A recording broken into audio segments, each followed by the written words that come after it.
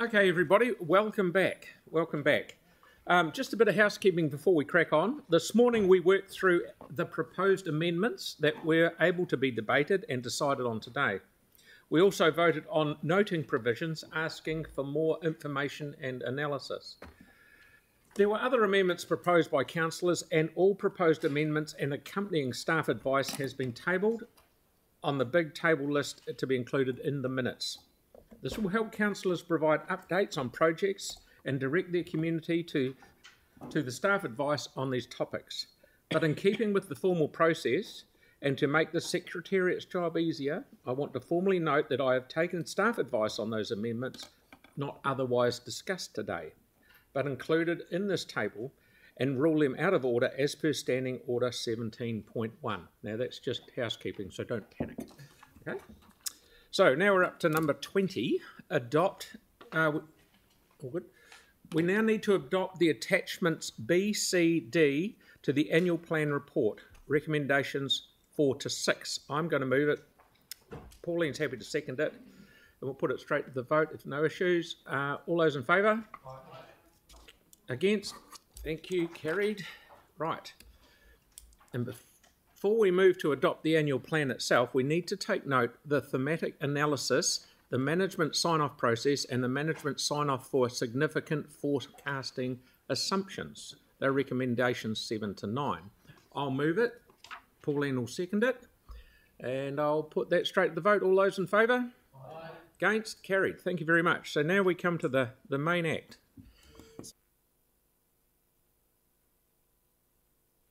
And tell us the good news, Leah.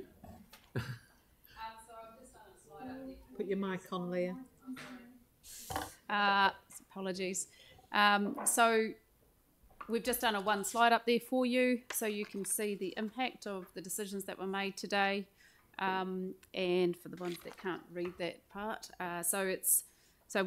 we came in this morning with a recommended 6.33. Overall, we're now at 6.41, which is a average residential increase of 6.6, business average of 5.71, and rural average of negative 0.48. The average house will have a rates increase of $4.01 per week, or annually $208.57.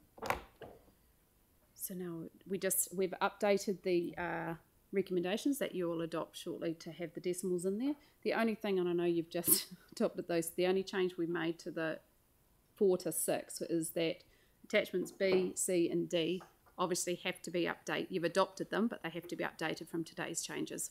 We're good, we're just not good enough to do that in an hour. Okay, so that was the only thing. All good? Yep. Nothing else? All happy? Sorry? 4. Thank you. Okay. $4.01. Correct. So now we move on. We will now have the opportunity to debate the annual plan as a whole. Members will have 3 minutes each to speak. But before we get on to that, I'd just like to say I'd like to thank everyone for what we've been doing today. But if we don't need to debate it, if you're happy with where you're sitting, don't feel that you have to say something. If you don't want to, don't fret. So I'm moving it. Pauline's seconding it. And I will start with Yanni if he wants to, but feel free to say nothing. Yeah. But feel free to say anything. Happy to wait till the end if you'd like me to. No. I'm starting going up the table like that. Okay, cool. Well, just to start off, I just did want to specifically ask that my vote be recorded against J and against M. So if that could just be recorded, and also just the I'm not quite sure the exact one, but I think it's the general rate B. So I just wanted to note that I appreciate the work that staff have done in very extraordinary circumstances, but to me one of the challenges that we still have is that when we put forward ideas to save money, the Te Kaha streets, for example, it gets ruled out of order. There's kind of been a common pattern in recent years where attempts to save money are often not accepted. And I just think, if you look at the Park Terrace way in which we put something in there, and regardless of the process, I'm just talking about the physical, low-cost, flexible interventions to see what works to make a difference in behaviour or try and get a difference in behaviour to improve safety, to me seems a lot more cost-effective way of doing things than our current approach, which is to spend huge amounts of money on very inflexible and hardwired solutions that then are very costly to change. And I mean, St. Asaph Street and Chilham Street are probably the best examples of that in the city, but I fear that we're about to do something similar with the Te Kaha Street, so I was disappointed that my resolution to save money wasn't adopted. But I also appreciate that we need a budget, but I am concerned that the revaluation has meant that for those in the lowest socioeconomic areas are faced with the highest percentage increase, which to me is inherently unfair. So, I think we needed to look more at what we can do in that regard. And as such, I won't be supporting the general rate as is being proposed. I also think that in terms of the water excess charge, I just want to comment, I've repeatedly again put forward options to try and save water through the use of grey water reuse and rainwater collection. And again, people make submissions in support of these things, but they struggle to get traction around this table. And I don't quite know why. If we want to save water, which I think we all do, I think there's far better ways of bringing people with us rather than having a divided community, as we saw from the consultation, which is kind of 50-50 down the middle. So I just think there's more that we can do in some of those areas. But I do acknowledge the support for doing the Ferry Road Transport Plan. I do appreciate that. I think the key thing is that we do need to look at synergy that we can get across projects to be more cost effective and efficient, but also to do the things that people ask when they make submissions to us during an annual plan process. So thank you, just to acknowledge the work that's being done. I'll support the majority of what's in here, but I've raised the concerns of things that I feel uncomfortable with. Thank you very much. Aaron. Yeah. I didn't know you were doing it that way, Phil. So I just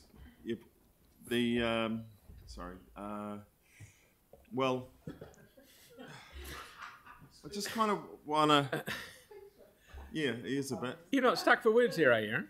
Kind of. Well, I've got to be careful which ones I use now, because I tried to use big words this morning and it went very badly.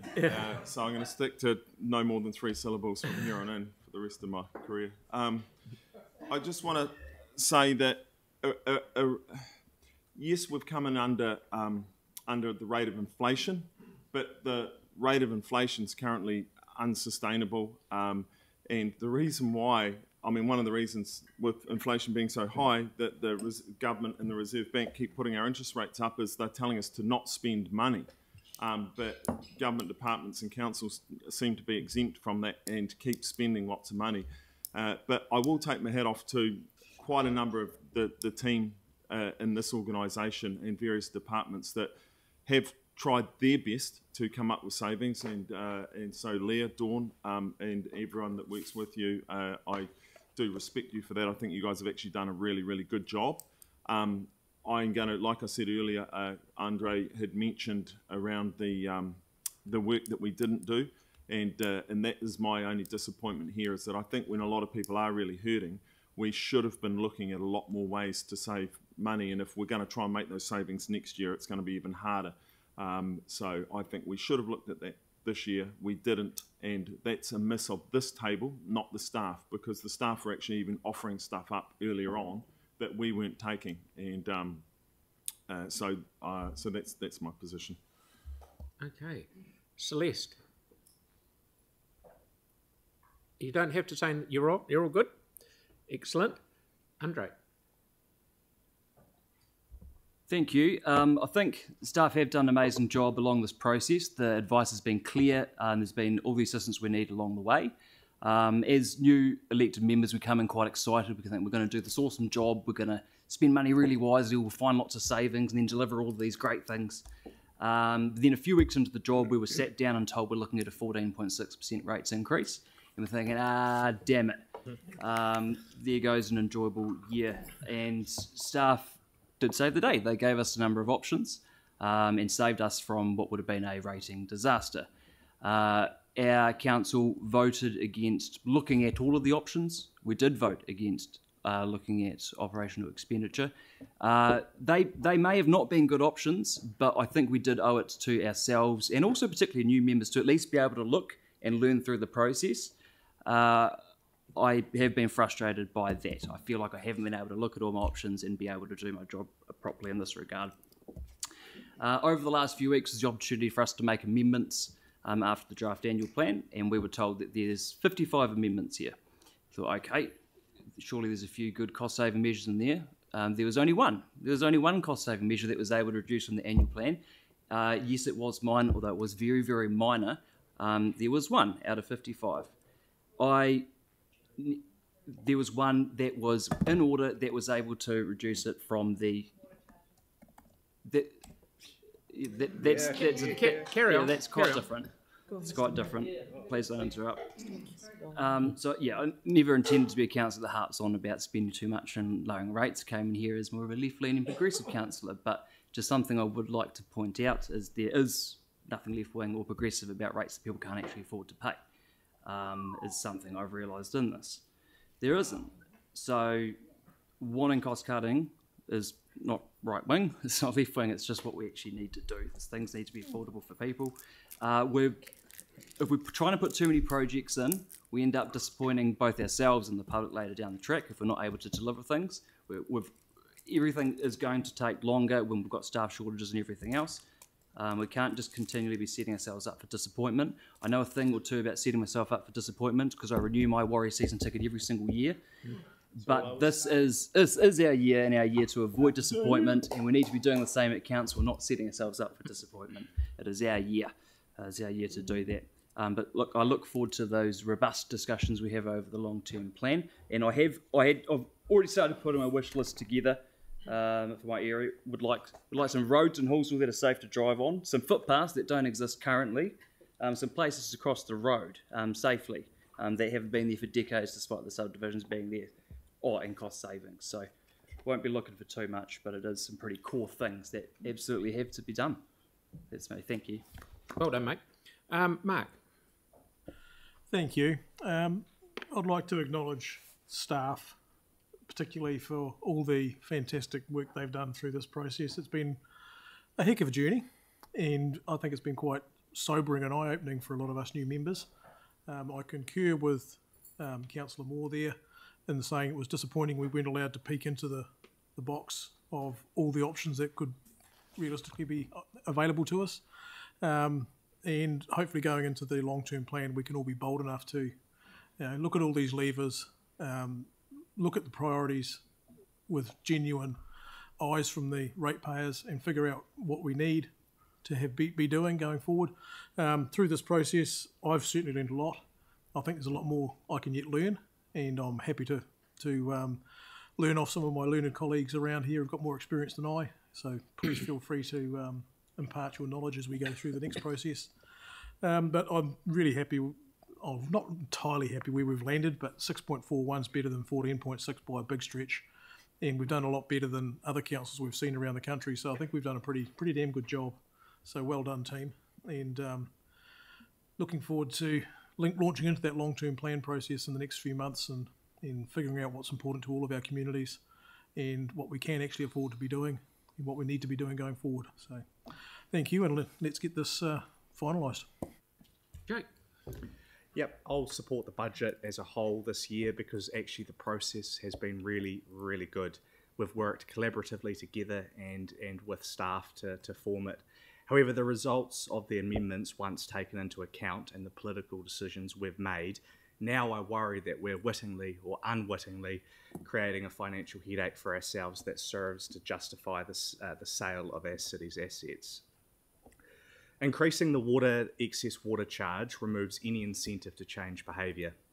Recognising all of our subvention receipts this year instead of paying down debt is just kicking the can down the road and automatically adds to next year's increase. Even the idea that we would dip into the capital endowment fund to offset rates is a bit of a joke, although I am glad we didn't do this to the fullest extent. Some of my colleagues have justified their vote to not pay down debt as an actual saving. I'm sorry, that's just a fairy tale. To defer a debt payment and to somehow pass it off as a saving because you promised to actually make a saving at some other point down the line is just dancing with the truth. It's like saying you're going to lose some weight and the first step you've taken is to buy smaller pants, something I've done before. And I can assure new councillors that making substantial savings in the LTP is not easy. That's because the trade-offs are very real and because they're not really savings at all. They're service cuts, and the community hates cuts. There are no free lunches. It may be my mental health, my mental challenges, or my financial illiteracy. But even referring back to my colleague's beautiful diagram before, it says roads, it says places to, places to cross roads, and then it just says cost savings. None are identified. I can assure you it is not easy. So I think, unfortunately, the position we've been left in today puts us between a rock and a hard place because we've chased a good headline, and unfortunately that means next year we're going to have to either pass on a large rate increase, or we're going to have to close swimming pools and libraries down early, or we're going to have to sell the family silver. These are the choices we have lined up for ourselves next year. Thank you, Jake. Tyler. I'll be very quick, Mr. Mayor. And providing my gratitude to staff firstly with such a robust way in dealing with the annual plan. I had a really positive experience in this annual plan process and ensuring that I see everything that is put in front of me and understanding it to the highest extent. The next thing I want to talk about is actually thanking my colleagues, because this is really cool, being able to be split, and we're sitting on the fence here between what our decisions are. And what that means is that we've got a really healthy relationship between each other. And I think it's really good seeing that in comparison to prior years where it became quite heated.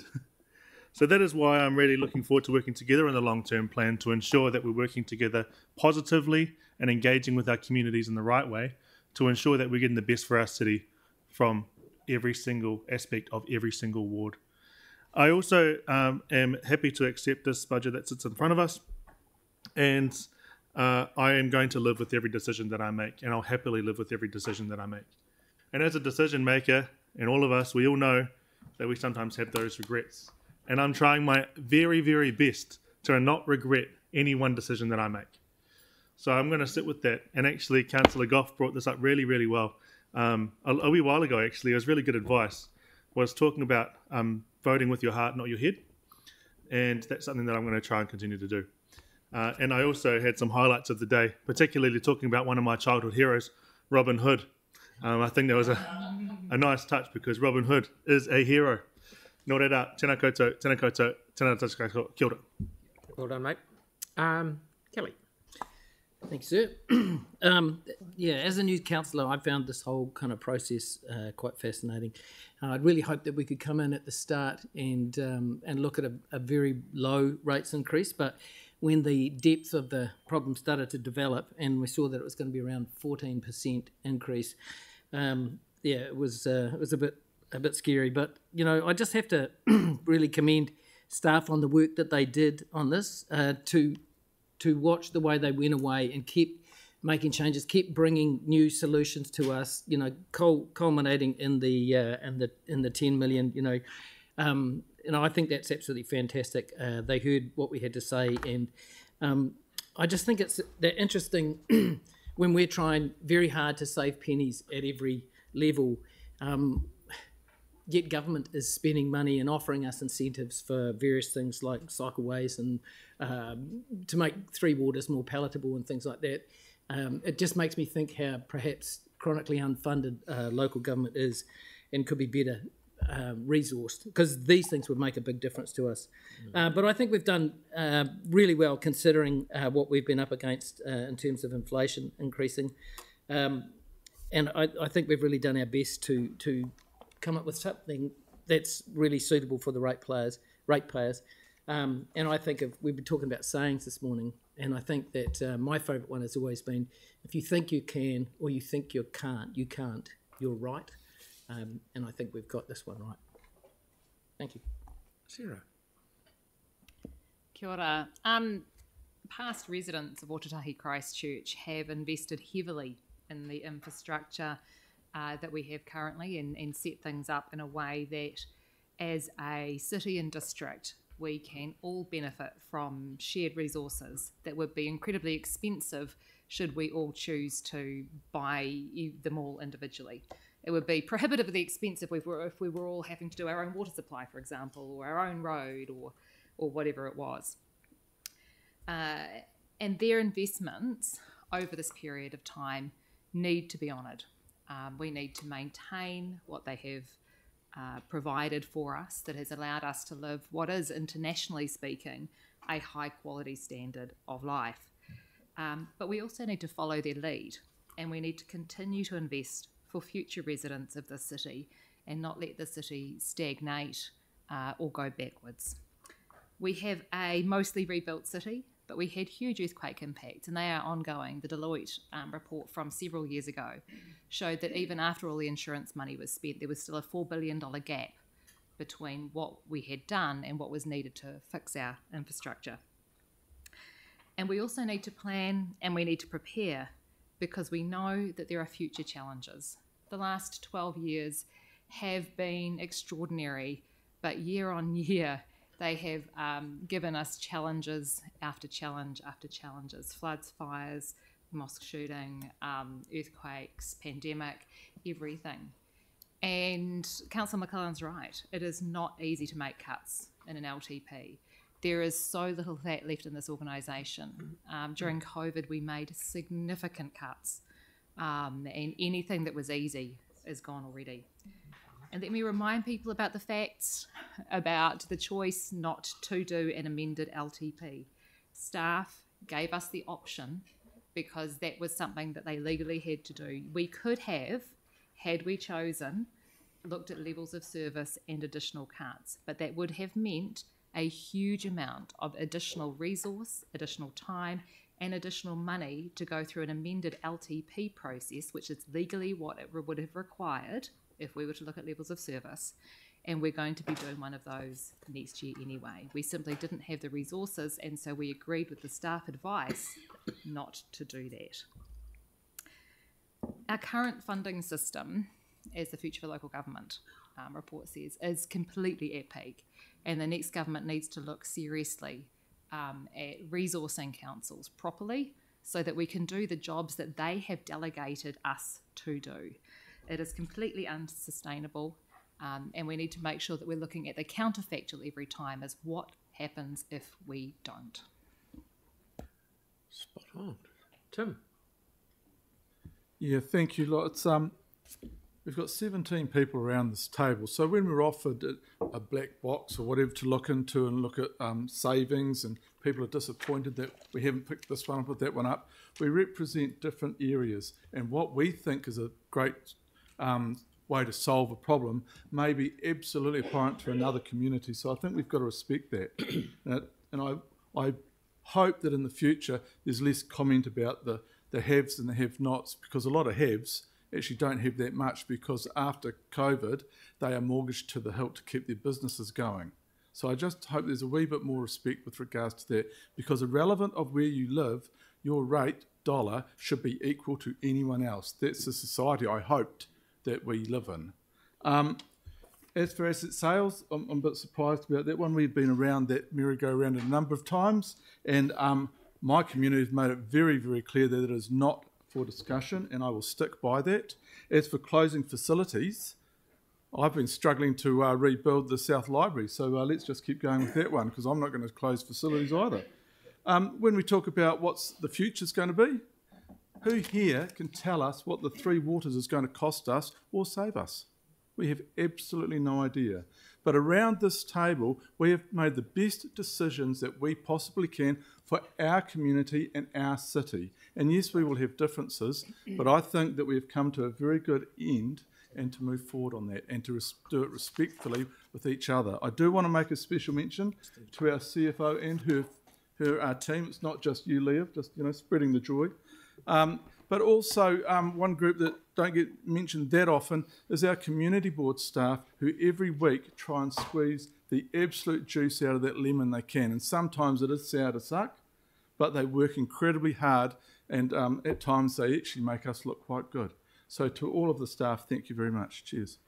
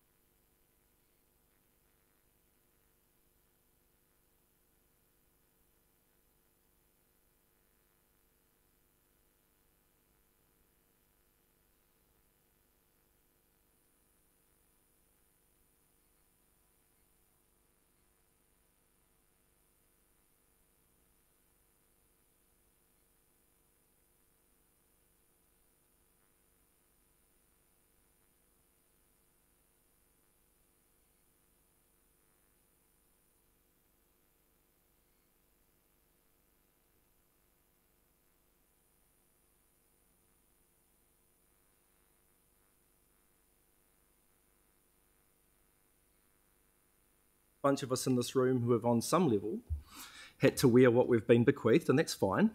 The ones who had no hand in the last long-term plan, that's not a complaint. That's not a complaint. It's just simply a statement of fact, and we're raring to go, I think, for the long-term plan next year. I'm committed as a councillor to keep working with my colleagues around this table, all of you, to find innovative ways for Christchurch, our city that we work,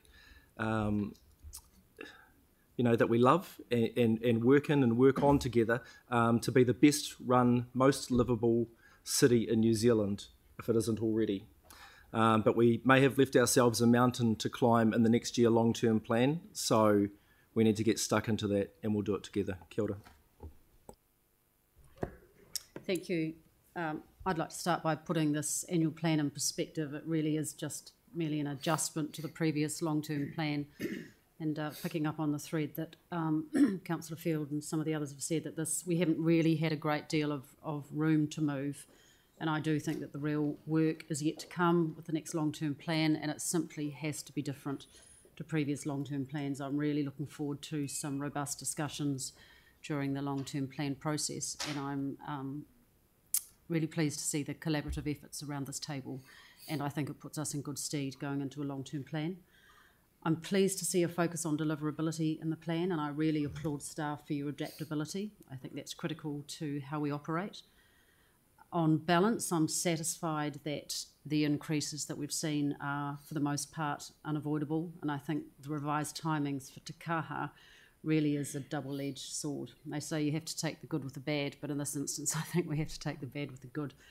And in a similar vein, I recognise that the timing of the 3-yearly re-evaluation is less than ideal, and it has had a greater impact on some areas of our city. That aside, I think that the amendments that we've debated today and over recent months make good sense. I think for the most part we've been supplied with sound evidential basis for the changes that we've made, and I think what we've been presented with and the options we've had represent prudent financial management. Thank you for that. And we have adopted a fair and transparent process. And again, I thank my colleagues for their collaborative approach in this process. And whilst the result where we've landed is not perfect, I do think it is well balanced, all things considered, and so I will be supporting the plan. Thanks. Let me thank you all for your support with the small amendment I had around the meeting room fees for the rooms in the Tauranga Library today. And I'm pleased that other colleagues at the end of the table who have supported unanimously with their amendments have also acknowledged that support in their debate today. Maybe I just heard them incorrectly.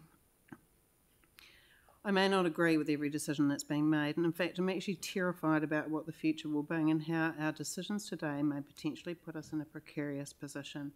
This invention payment, which feels like an apparent saving now, will cost us more in the future, the very near future, and I don't believe it's a win for the residents of Christchurch at all. In fact, many of the decisions today around UAGC and water charging in particular are a loss for those who have less and a win for those who have more. And I think that's a shame, and I think we should reflect on that. Overall, though, I will support this annual plan today, like I do every year. We've worked together through a process to come to a decision, and I will respect that process. Thank you, Melanie. James.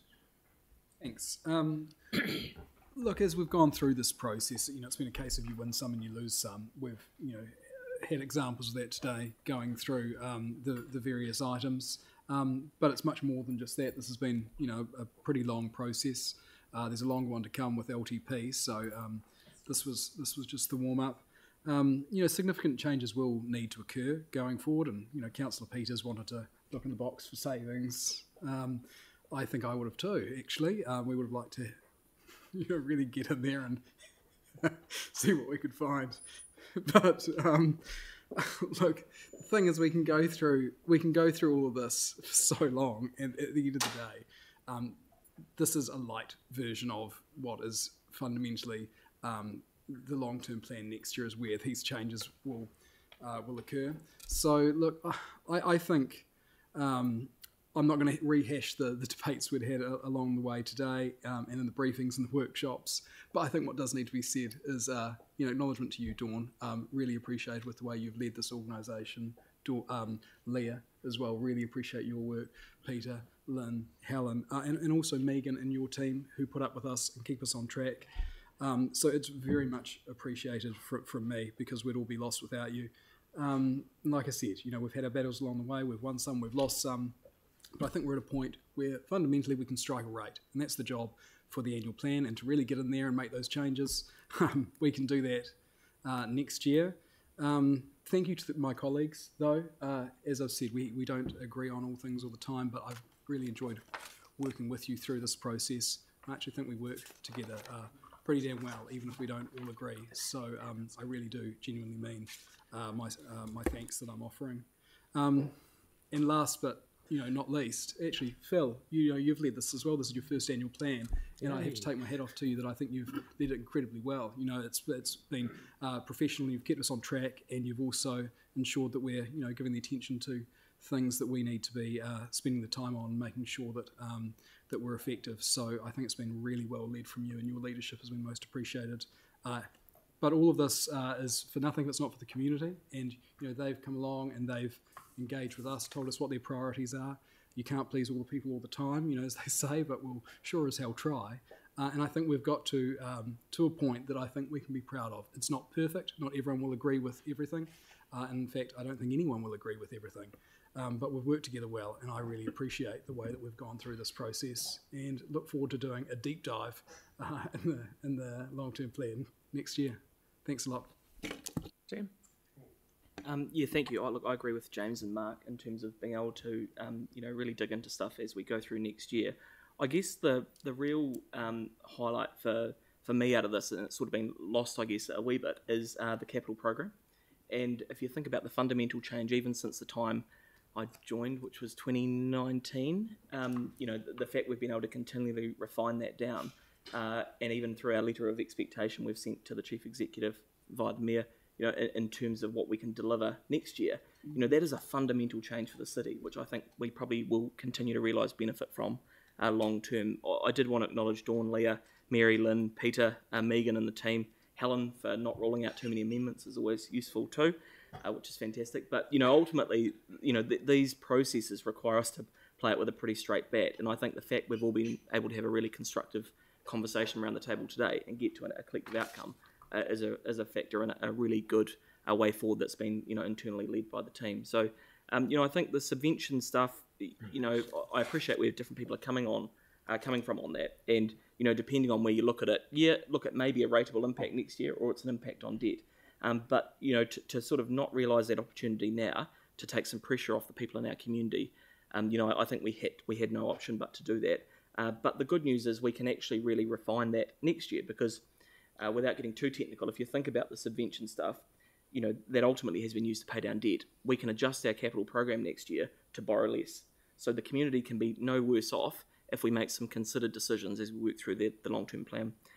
Look, the only other thing I'd say, and I know the team are working on it, and the Mayor's been very clear in terms of how the LTP will run, but I think we're going to have a very open long-term plan process. We need to share the challenges we have as a council with the community so they can understand our decision-making the whole way through.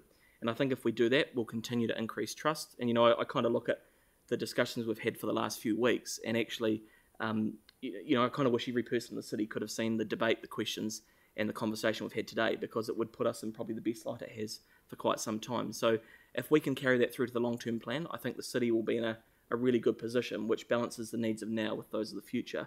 And I really want to acknowledge, I think, Tyrone and Andre and Mark, you know, in terms of your commitment to work with everybody as we go through that process next year, you know, or later this year for an outcome next year.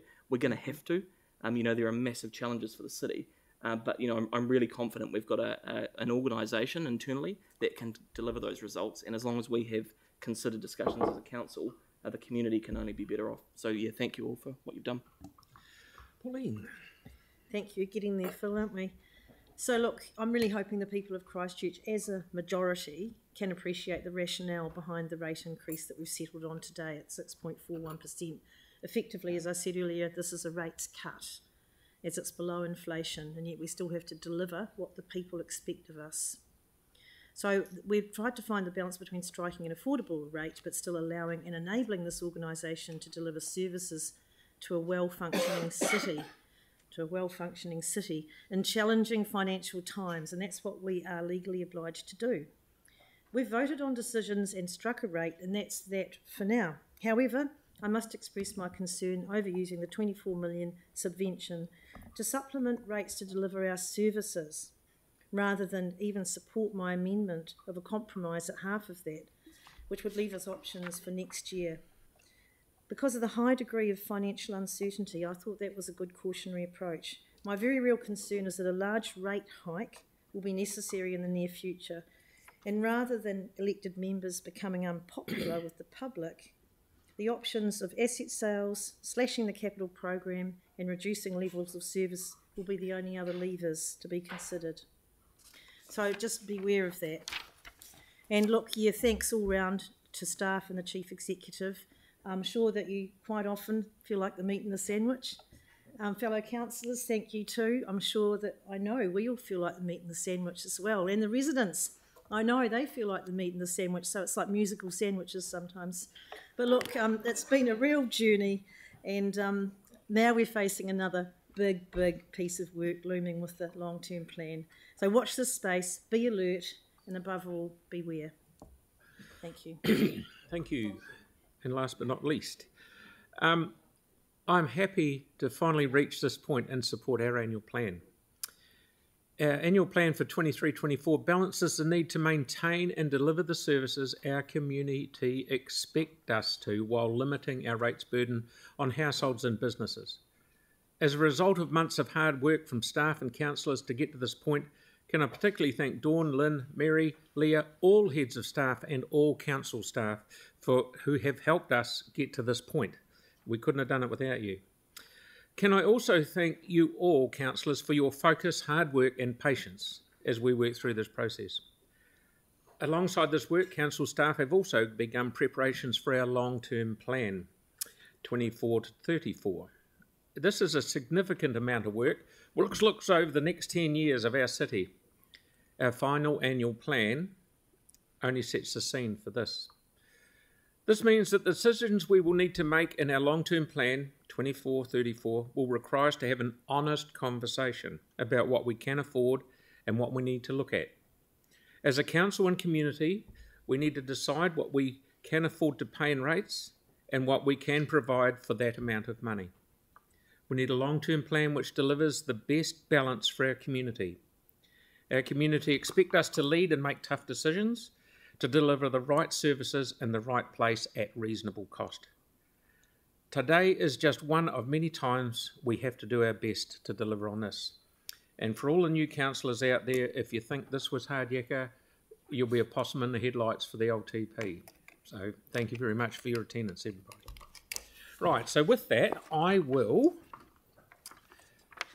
put that, don't I? Yep. I'd like to put that motion that we accept the annual plan. All those in favour? Aye. Against? Thank you very much. Carried. Someone said no. Aaron. Andre and Aaron. Andre and Aaron. Sorry, I didn't catch that. Yep.